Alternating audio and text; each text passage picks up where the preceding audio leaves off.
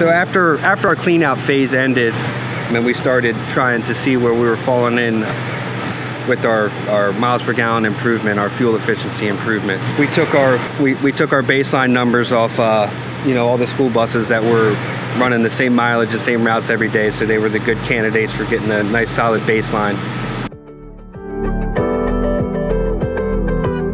The numbers after running about a month after the clean out phase, we've seen somewhere around a 15% increase in our fuel economy. You know, we got that based off across the board averages. You know, we have some vehicles that did a little better and some a little bit worse, but across the board we've seen an increase of about 15%. That's great. Yep. That's great. Yeah. That's awesome. Yeah. Cool. I mean, that alone justifies the cost.